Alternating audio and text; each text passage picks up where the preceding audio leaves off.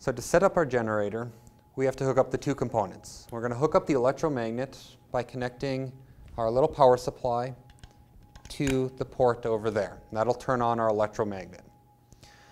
Now we're going to take, to hook up the light bulbs, we're going to hook the coils, the induction coils, where we're inducing the current, into the light bulbs by connecting the green to the red.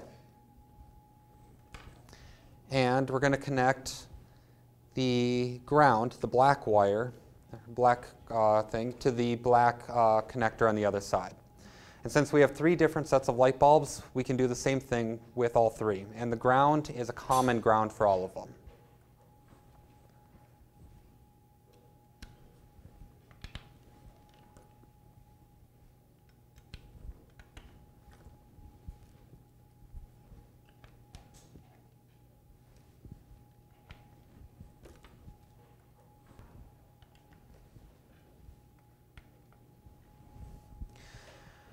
Now that we have everything set up, we have each of the three connections set to one of the three sets of bulbs.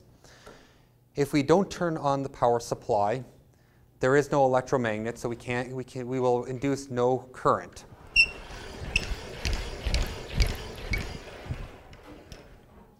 However, if we turn on the power supply, we set up the current in the magnet, so we produce an electromagnet. And now when this magnet turns, we'll induce the current in the coils.